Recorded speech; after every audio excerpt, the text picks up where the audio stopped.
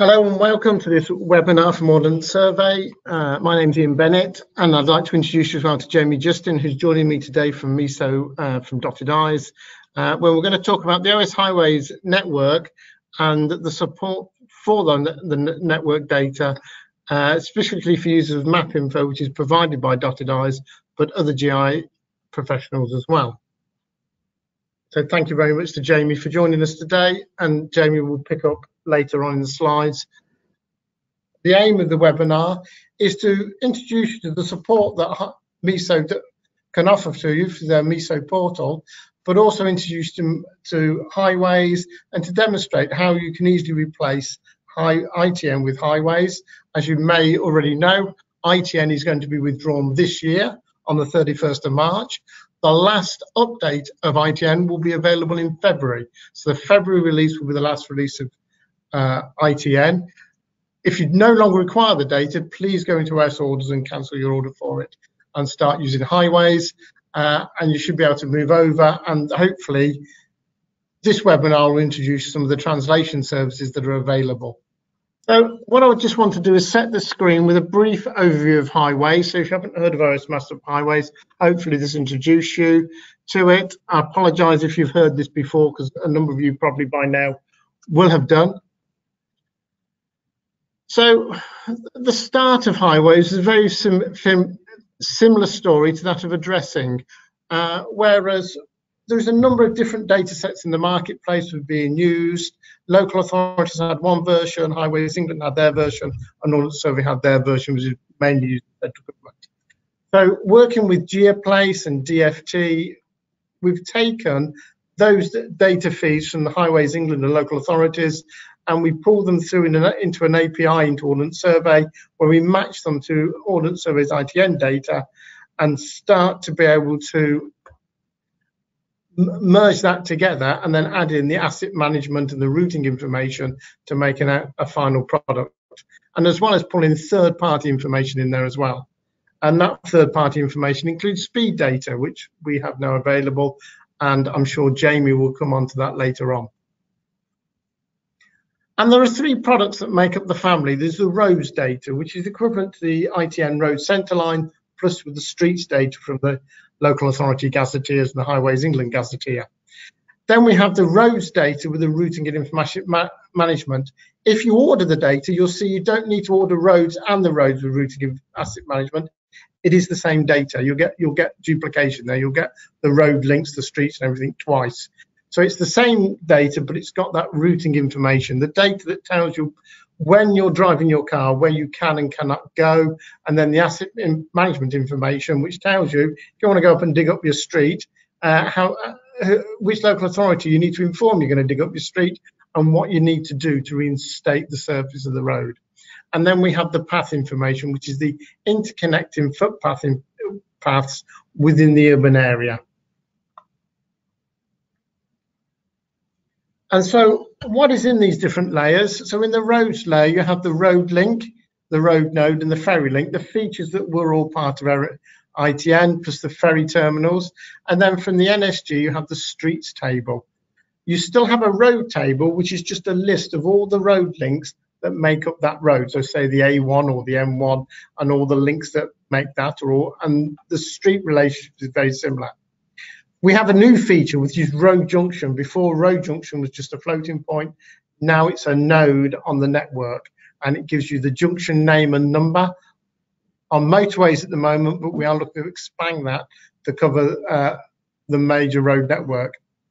And then we have a couple of new things in here. We have the T10 data, which is a European designation, is in the resources file of the data, and that's the European network. And also we have an open roads lookup. The open roads lookup being used to link highways data with the OS open roads data set. And the advantage of that is if you want to create some data against highways, but you want to generalize it or you want to publish it, and you don't want to go through the permission to publish route or talking to Ordnance Survey about sort of copyright issues, you can take your data, take the TOIDs and match that to open roads, and then publish it on open roads. Then the second set down is the road with routing asset management information. So as I say, you've got all the stuff that's in one, and then you've got the access and the turn restrictions vehicles. So access restrictions where you've got no entries, etc., where you can't drive, or you may be restricted on driving there. It may be only certain types of vehicles. You've got turn restrictions, left turns, right turns, one ways. Then you've got hazard and structures, fords and bridges and that sort of thing. And then we've got some information that's coming out of the Streets Gazetteer. So I'll start at the right and the hand end because we've got the maintenance information. Who maintains that street with the USRN that can be linked back through into the road link. Then you've got the reinstatement. So that's information on how you reinstate the surface of the road. And then you've got highways dedication and special designation. Special designation is the specially designated features around the maintenance highways. So times of day where you may not be able to do maintenance work. And then the highways dedication, where the highways has been dedicated for a specific use, such as a bridleway or a public right of way. And this is only an indication that those features exist there. It's not the full legal definition. And then finally, we have the path data. Very similar structure to road data. You've got the path links, you've got the paths, but as well as that in there, you've got connecting links, which will connect back to the road data. And one of the things we've done to improve this from ITN is actually snap those to the vertice on the road link. And then you've got the same data that was where it's applicable is coming out Gazetteer. Just very quickly to go through the relational model, and what you'll see on here is the road link and road node as central of the road network relational model, and they have an ID on them. Now, in OS master map terminology, we always refer to as IDs as TOID, and you'll see that in some translations, the ID will be renamed as a TOID, because in the data, it will be OSGB and a 16-digit number. And you can see there the relationship to the road-related area back to the topo area is referring back to a TOID. And you can see the road link then relates to the road node by using the start end node, which is on the road link. You've got forms part of, which gives you the ID of the road and the street. And then you've got the relation between the road node, the junction, and the ferry, all on a TOID value or an ID.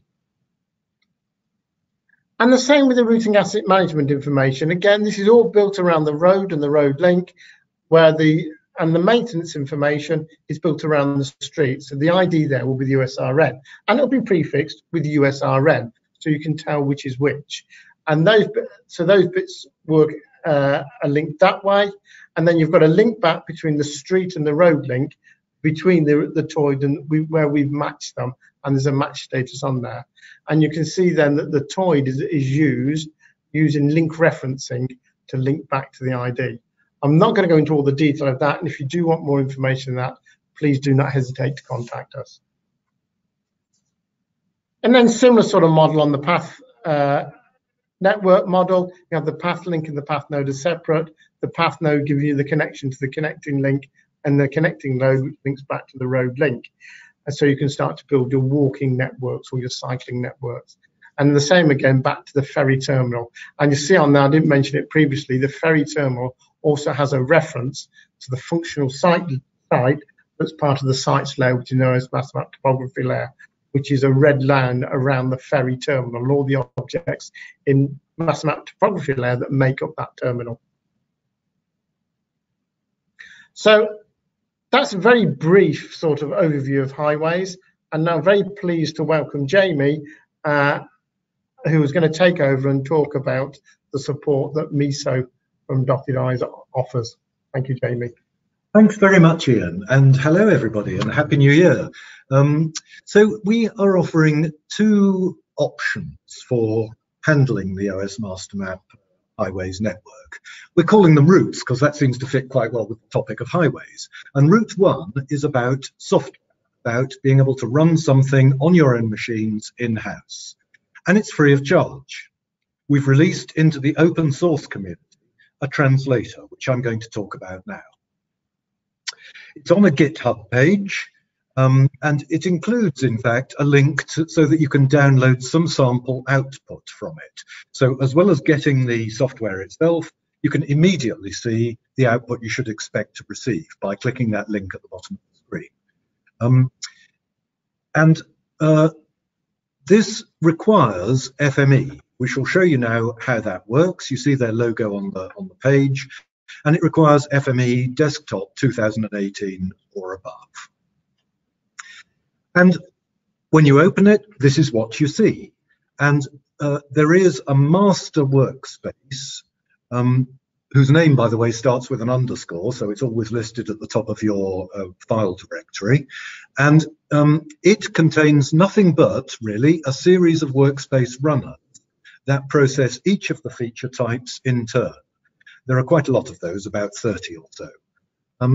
And each of those workspaces that the runner operates is derived from something that OS released into the open source community a while ago, so we're crediting them for that, but we've added value on top of it, and I'll be showing you today some of the things that are done by our system, which go over and above the basic simple translation.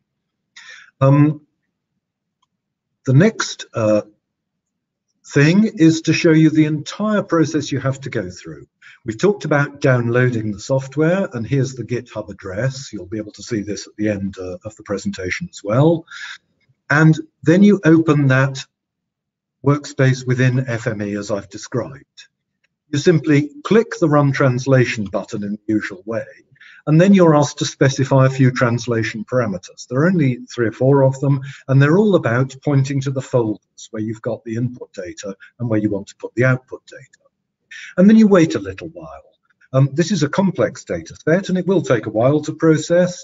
If you take the free sample area from Ordnance Survey, which covers an area around Exeter, it'll perhaps take around 15 minutes. It depends on the speed of your machine. Obviously, if you do national cover, it'll take a bit longer. But it just works with a single click.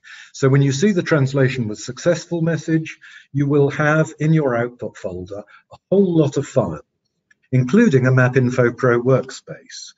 This is good for version 15.2 or above. It needs to be as recent as that, because what we're actually outputting is a set of Geopackage files and the associated MapInfo tab files that open them. There's also a MapInfo workspace file that in turn opens those tab files. So that's the final step of the process. Go to MapInfo and open one file, and you'll see the whole data set. And it'll look a bit like this. This is in fact part of that sample area around Exeter, and towards the left-hand side of the map, you'll see footpaths in pale grey running either side of the River Exe. So that's how you can see where you are. And you'll notice that there's different thematic colouring for the various kinds of roads there, and they're all labelled as well. And you might be able to see that I'm hovering the cursor in this screenshot over a road, and it's showing it as the Prince of Wales Road in the roads theme. And on the left-hand side in the Explorer window, you can see some of the tables that have been opened automatically by that MapInfo Pro workspace. The whole result is very similar to the ITN layer. And if you look at the top of the picture, you'll see there are 2 tabs for different map windows. This is the OS Highways tab, which is a lot like ITN, and the other one is the NSG Streets window, which takes the data from the National Street Gazetteer, collated together from all the highways authorities around England and Wales. Doesn't actually include Scotland at the moment in this particular window. That might be added by OS later. One of the things that is in this one that you wouldn't see in the first tab is the locally defined C road class. So the cursor's hovering over one there that's described as C800, that's the Prince of Wales Road. A classification given by the highway authority locally and not published in the main in ITN or in the main OS roads data. So there we are. You open the MapInfo workspace and you see 2 map windows. There is also in the same folder a PDF document that goes into quite a lot of technical detail about exactly what you get. And here's just a quick look at one of the pages to show you the format. But now going beyond the basic network of road links and looking at some of the other output that Ian described when he was talking about the relational data model, there's a set of hazards and structures, for instance. You can see in the legend on the right-hand side, how they're portrayed, and the little box indicates some traffic calming on a particular side road there. And it's labelled as a chain of road links. We've borrowed a little trick that used to be used in ITN of indicating the directions. So a plus sign in there would indicate that it applies in the direction of travel, of digitizing. Minus sign would indicate the opposite direction, but this is a plus and minus. That means, of course, the traffic calming is in both directions. You also get turn restrictions. Here we can see quite a lot of them, where you're banned from turning around from one-way street into another. There is also a ban on doing U-turns between the two legs of this dual carriageway. And here the chain of road links has 3 sections for a no U-turn. So the 1 in the direction of digitizing, 2 is in the opposite direction, and 3 is in the direction away from digitizing. But more importantly, the little red line that's overlaid on top of the road link has an arrowhead and indicates exactly what you must not do. So if you follow me, there's a blob you can hover over to see what the restriction is, and there's an arrow to indicate where it applies. And those arrows have been created by our value-added process. They're all derived from data that is in the raw supply, but those little arrows are not supplied like that. And indeed, we've cut down the links just to show you what goes on at the junction and to merge them together like that. Those were turn restrictions, and these are called restrictions for vehicles in the technical specification. It means, for example, as you can see, low bridges, so vehicles over a certain height can't go through. Here the blob is positioned actually at the point of the restriction. So the top is on a node in the network, but the bottom one is where there's a railway bridge crossing the road, and it's at exactly that point. So you can use the link either side of it, but if your vehicle's over 4.5 meters tall, you'd have a bridge strike if you tried to get through. And the final kind of restriction available in the specification is an access restriction. You can see a lot of examples of them here. So these are things like no motor vehicles except for loading or unloading, and there's a time limit too. So that restriction applies, in this case, if you look at the top one in the map, all year, on all days, but just between 4:30 in the afternoon and 10:30 the next morning. That's taken straight from the data set. But in the data set, it's fragmented into a lot of little parts which have been assembled back together by our added value process to give you a plain English description. You can also see examples of no entry and of no vehicles at all. And there are, again, little arrows to indicate where. And in the raw data, all these blobs you can see, they're kind of mostly coloured in a dark green colour on your screen, actually occur at the junction node. They're all put on top of each other at the junction node. That makes it a bit hard to see what's going on. So another part of our added value is to disperse them slightly away from the junction on purpose, so they don't sit on top of each other and you can query them individually very easily. You can see what's there. We actually put the no turn just before the junction as you approach it in a vehicle. That's how you'd see it in real life, with perhaps a no right turn sign. And we put the vehicle restrictions just after the junction. Again, more or less as you'd see it in the real world. It might say no heavy goods vehicles beyond this point. And if there's a particular mandatory turn or indeed a low bridge that occurs at the junction itself, then it'll go obviously on the node where it was originally applied. So that really illustrates what you get from our free open source translator. I've shown you how the files are all included in order to style the data in MapInfo Pro format. It also provides labeling and zoom layering options. And we're very much hoping that some other providers, maybe customers and other partners, might add into the open source community similar styling files for other GIS tools that don't come from MapInfo. And in addition, you get Geopackage output files. These are ready for use. I've shown you how they look in MapInfo Pro, provided they're opened with our tab files. There is a little quirk in that any date fields, if they're left empty in the data, not populated, they can cause some software to crash and not open the file properly at all. So we've converted those date types into text. It shows exactly the same information, but it avoids any risk of software crashing. And I've described, as we saw in the example, how time qualifiers are put together from all the kind of elemental parts that are supplied in the data into one attribute that we call the applicable period. Then hazard structures and restrictions are moved potentially away from the nodes a little bit. A chain of road links is created using the plus or minus signs to show the applicable direction. And we trim back road links so that you can easily read those arrowheads on the mandatory turns and on the prohibited turns. And we strategically position the symbols so that you can see what's going on. Vehicle use and load restrictions are all combined together because there's, again, a quite complex data structure in that relational model.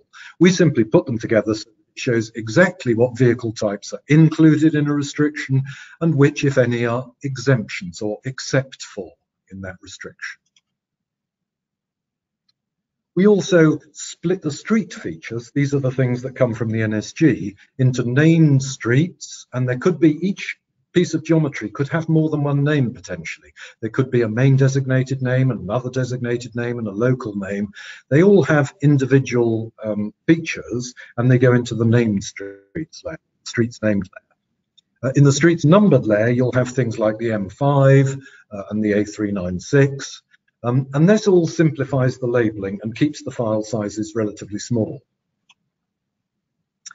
And finally, in describing some of our added value, we take the maintenance, reinstatement and special designation features, which have all sorts of different geometry types in the data, and we turn them all into polygon geometry so they can all be displayed together. Perhaps most importantly for your first experience with this is that there's only a single click in FME required to kick off the entire process, and it will then run right up to national cover without any further intervention. You don't have to do feature types individually.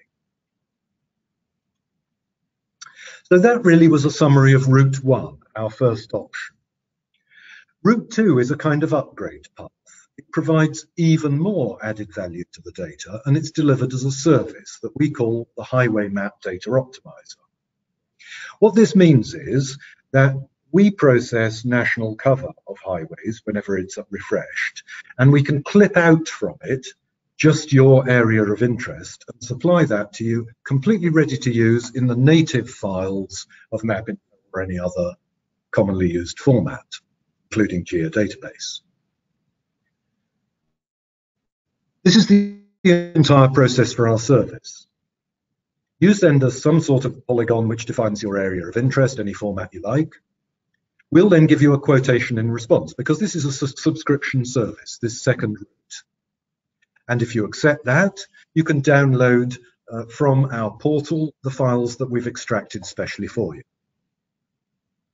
Then you get two different workspaces. In this case, if you're using MapInfo Pro, the main one is HighwayMap.where, which performs a very similar function to the one I've been showing you, but we'll have a look in detail in a minute. You'll see that it's got considerably more styling finesse.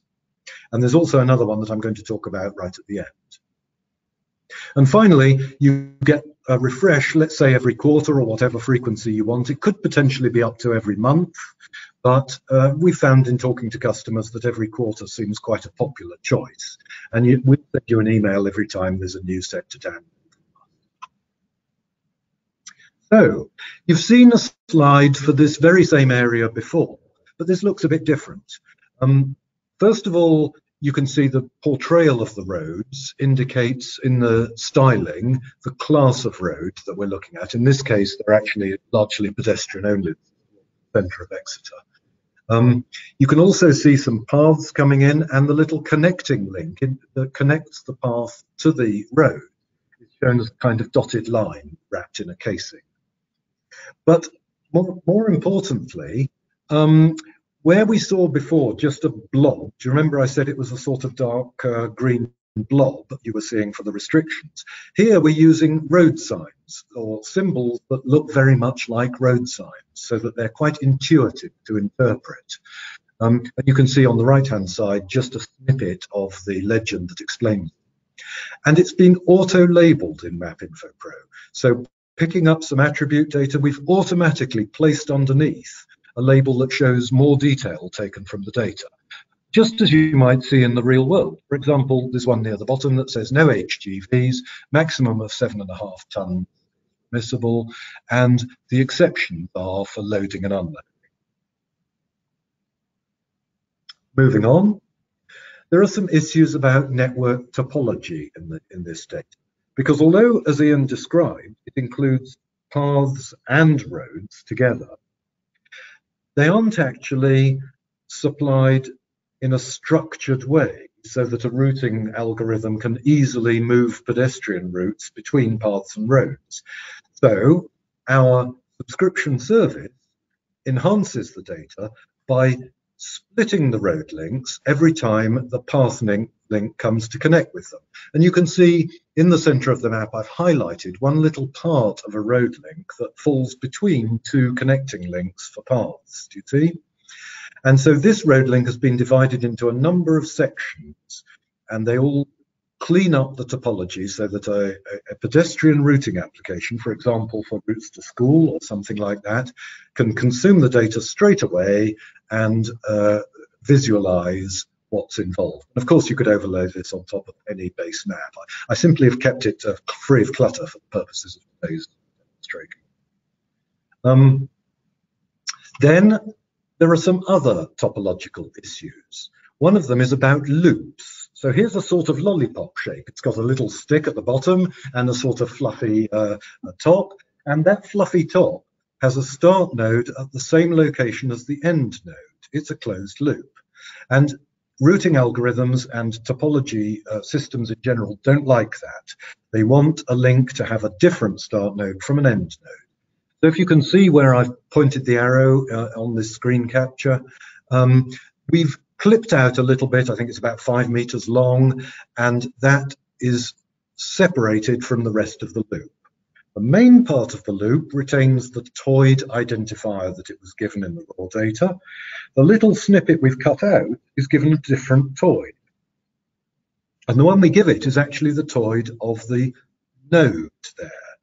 So that if you're just concerned about links, every single link, and this applies to all the cleaning up we do, has a unique identifier, but sometimes we've borrowed it from a node at that position.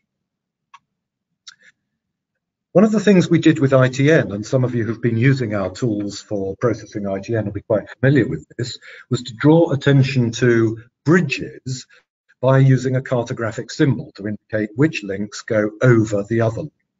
And here you can see a case in point. There's a dual carriageway running more or less east to west, and a road crossing it more or less north to south. And it's the road north to south which is carried on bridges, and the cartographic symbols generated make that abundantly clear.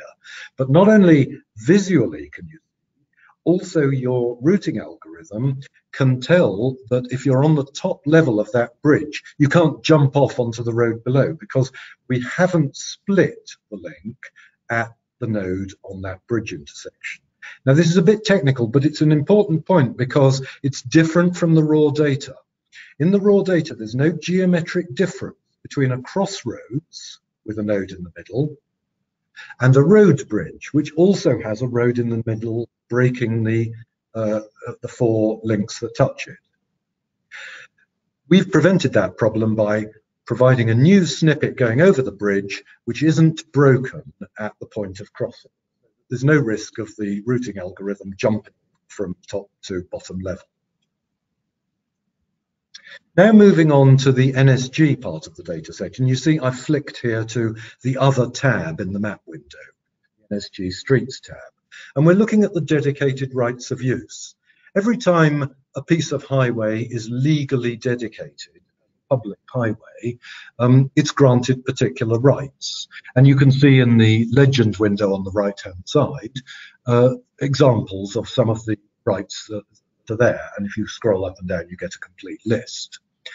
And from the left-hand info window, you can see that the one where the cursor's hovering right in the middle of the map is a bridle way, dedicated as a bridle way.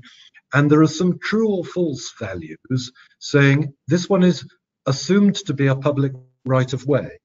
I ought to just point out it's not definitively stated as a public right-of-way in the highways data. Definitive map is a separate source, but this is interpreted as being likely to be a public right-of-way.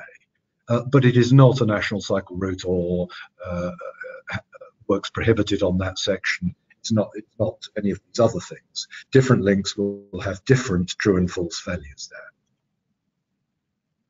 Now, adding to that layer, the street gazetteer, we can see quite a lot more information taken from the NSG.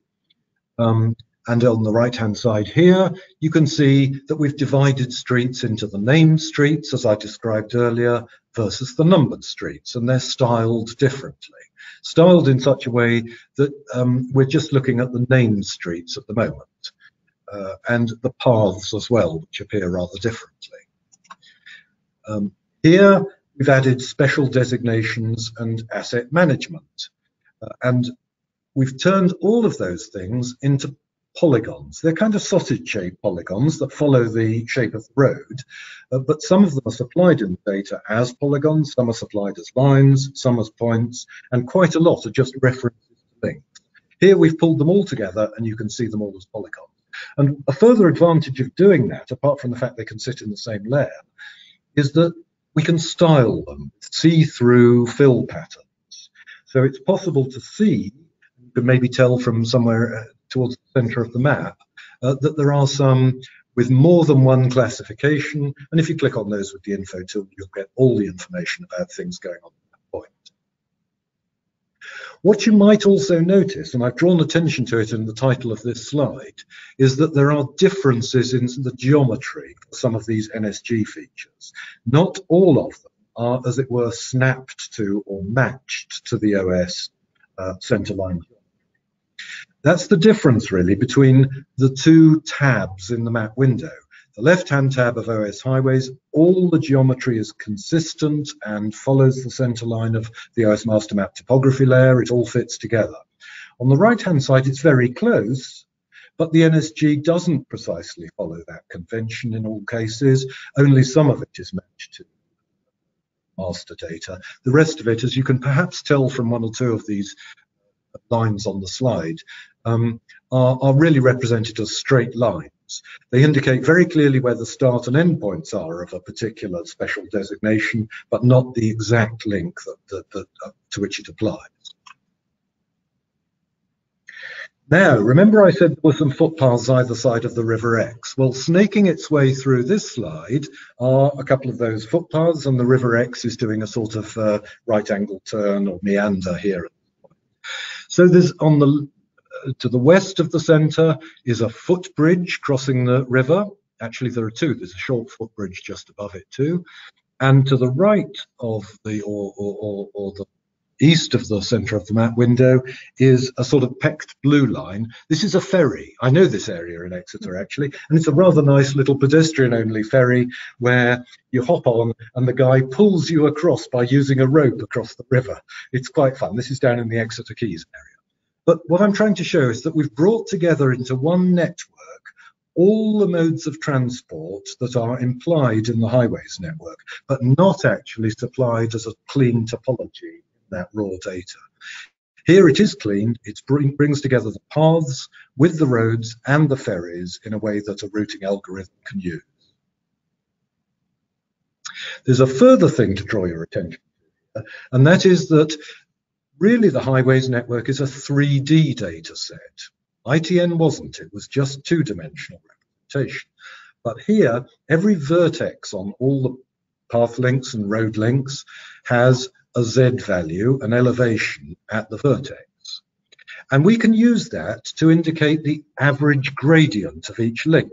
It's not actually expressed in the raw data from OS, but it's part of our value add in this. And you might just be able to pick out that on the north bank of the River Exe here, there are some quite steep embankments going up. You can see that the casing line, instead of being a dark grey, is a kind of dark red colour. And where I'm hovering the cursor, you can see a flag that says the average gradient of that section of road with a slightly red casing line is between 5 and 10%. We've classified them into about 4 or 5 different bands. And that, for a cyclist like me, is quite a helpful thing to know. Again, you get a full PDF document describing in some technical detail and showing you all the legend values and the appropriate styling that applies in MapInfo Pro to this service route of acquiring data. Here's just one example of a speeds page. Now, speeds is a kind of, if you like, an optional extra data set for Highways Network. It's not provided as part of the PSMA contract or indeed the One Scotland mapping agreement, but it's available through partners such as ourselves. And our value-added data optimizer service includes by default all the speeds data. And as you'd expect, it's ready styled so you can use it in the same workspace. And here it is. This is an example of how it might look. Your eye may be drawn to that little red section close to the center of the map window. That's a little private road around a sort of a shopping center, and that's just 5 miles an hour speed limit. In yellow, there are some 20 miles an hour speed limits. The white ones, which are the most common probably in urban areas, are 30 miles an hour. And you can see as you get out towards the southwest corner, some 60 and even 70 miles an hour dual carriageway speed limits.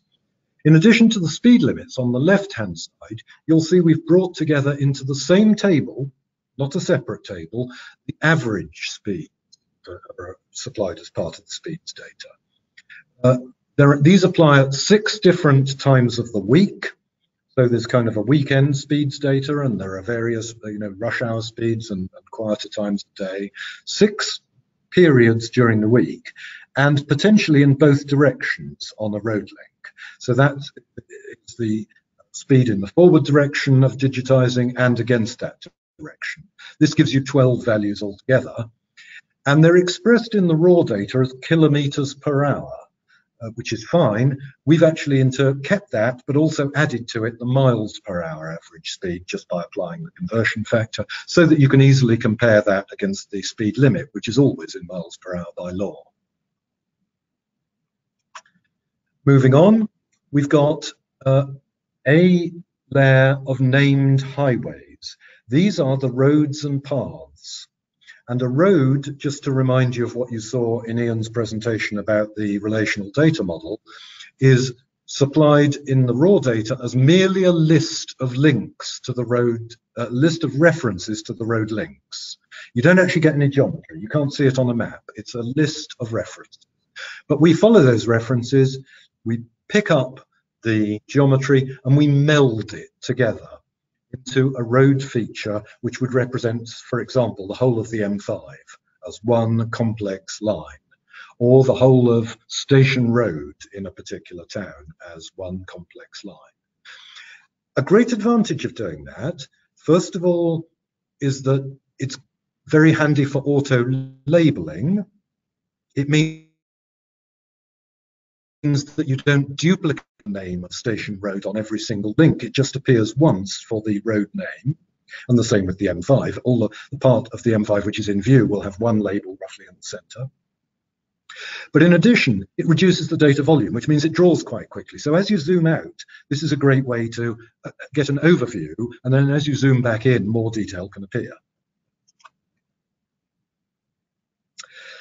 We've also created geometry for interchange areas. In this case, it's a motorway junction. Can you see it's labeled in the center of the map, junction 29 of the M5?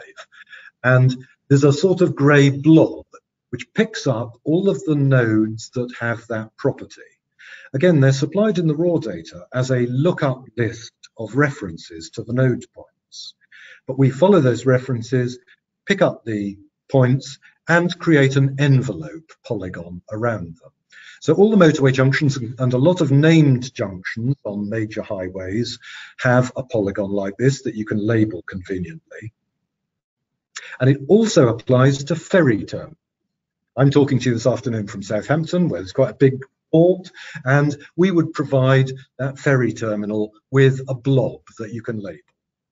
As Ian already said, if you've got a license to the OS topography layer, there's also a TOID provided, which lets you look up the more detailed polygon to get more precision. But this applies that you can use this without needing access to the topography layer. And finally, when we were testing this out, some helpful local authority customers, they were experiencing a time when they had to make a submission to DFT, something called the R199B process of validating the road lengths in various categories for DFT. And that's an important process, partly because it has a bearing on the national grant that comes from central government to highways authorities for maintenance. And so we created from the OS Highways network a separate workspace in MapInfo Pro with a particular table that we call the road link category. And any of you who've been through that DFT consultation type process recognize a lot of things here. First of all, on the right-hand side, we're identifying separately the rural roads from the urban roads. That's not something you get in the highways network, but we're able to add it through our service. And it does that in an intelligent way, by the way, which avoids constantly chopping and changing if it weaves in and out of an urban boundary. It's smart enough to not change the flag unless there's more than 100 meters outside the boundary. And on the left-hand side, you can see this is actually using MapInfo Pro 17, which for a thematic map like this gives you tick boxes to turn on and off individual layers.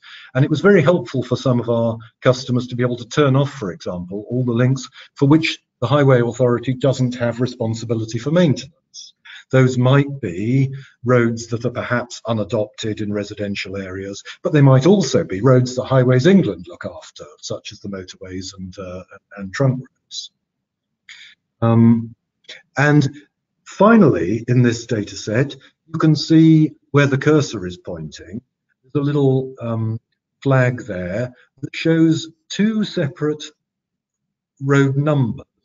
So it's just a little part of a junction. It's kind of where a side road crosses a dual carriageway of a main road.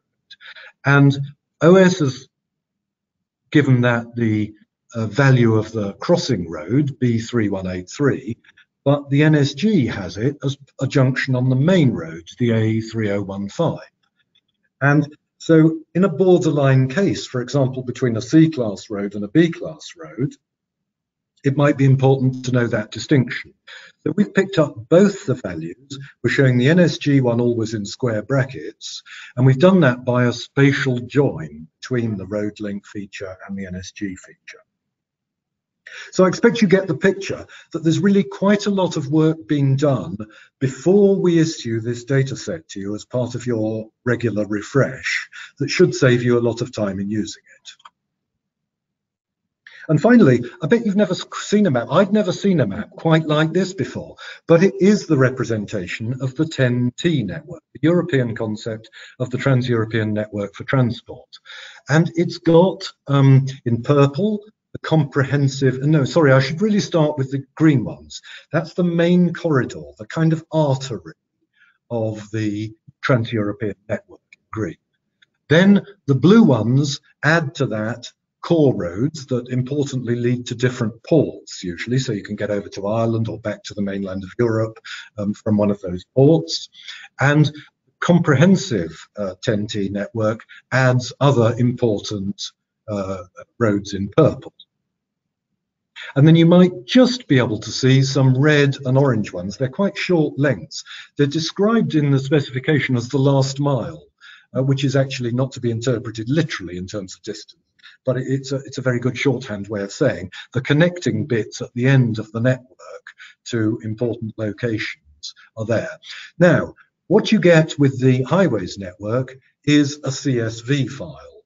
And actually, it's not even in the data folder, it's in a resources folder.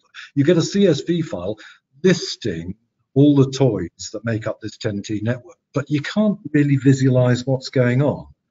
Here, we've done it for you. Again, the principle is we followed the geometry, and then styled it in such a way as to make it useful. So, in summary, the further added value that our service gives you, our Route 2 option, over and above what we do in the free open source translator, is that we've reformulated the OS Highways network data, combining certain feature types, but also dividing others to make it easier to come to terms with. The output in this case is not in Geopackage files, it's in native format, so either MapInfo tab files, or if you like, geodatabase files or something of that sort. This makes it load faster in your application and ensures the best possible compatibility with software. For example, our tab files will work with all sorts of versions of MapInfo Pro. They fit within the 2 GB file size limit, even for national cover. By the way, that limit also applies to shape files, and all our output fits into that. The network is fully cleaned and topologically structured, making it suitable for all kinds of routing, including pedestrians and using ferries as well if required. As is usual with Dotted I's data supply, we've added a legend column. This is derived from multiple attributes in the raw data, and it puts together a nice plain English description of exactly what each feature is. And it enables us to use sophisticated styles. I've been able to show you some of those as we go along, including absolutely tons of custom symbols that get supplied with the data, which resemble road signs. And we make those little bridge symbols just as we did with ITN to indicate visually where there's an upper level that you can't jump to the lower. We combine road numbers and names, so you might see something like B396 High Street, all as one attribute name, which makes it easy to do auto labeling. But we could also abbreviate that, because there seems to be a sort of law of nature that the shorter the road link, the longer its name. I don't know why that is. So we abbreviate using the same sort of thing you might see in, for example, an A to Z, if I'm allowed to say that. So street becomes ST, road becomes RD, and all sorts of abbreviations are commonly used. I've described how we meld the lists into geometry for named highways and for interchange area features. You've seen the example of OS Open Roads, which might be useful for exercises like R199B and any other consultations with DFT. And we've been able to bring to life mysterious European 10T classifications. You can see road link gradients, that's the average gradient on a link, categorized into 5 different values. And the value-added service that we call the HighwayMap DataOptimiser includes as standard both speed limits and average speeds. The fee you pay us includes the license that we pass on to OS and their other suppliers for all that speeds data. And finally, we've introduced the urban and rural categories and got an intelligent way to avoid the problem of chopping them into tiny little bits of spaghetti that as they weave in and out of the urban areas. And it's interesting that we've added the speed limit to that, because there's quite a good correlation between urban areas and a speed limit of 30 or 40 miles an hour or less. So that's a good, useful check on the categories. So with that, I'll hand back, if I may, to you, Ian, so you can summarize what we've seen. Thank you very much, Jamie. That was very interesting, and I hope everybody else found that as equally interesting. If you've got any questions, please feel free to start sending them in. And as James has said, hopefully that's given you an overview of highways and the way in which miso support that and the different types of support available and what is available to you, especially if you're a user of MapInfo. There is further information available. Karen has asked whether the webinar will be available after the session. Yes, we are recording it and it will be available, and we can make the slides available as well. By means, share that with other members of staff. And we'd also, if you want to have a conversation as well, please don't hesitate to contact either Jamie or myself. My email is ian.bennett@os.uk. So we have a dedicated web page for ITN to highways migration, where you've got the links to various information, specifications. This is what we've called the playbook, which gives you various ideas of what you can do with the data. And then the other webinars are on there. And at the bottom of that page, you can see there's a link there to the GitHub page, to the miso portal, where their translators are available. And you can go on there and download those from there. And our translators are also available from the ITN page as well, the migration page, and look at those.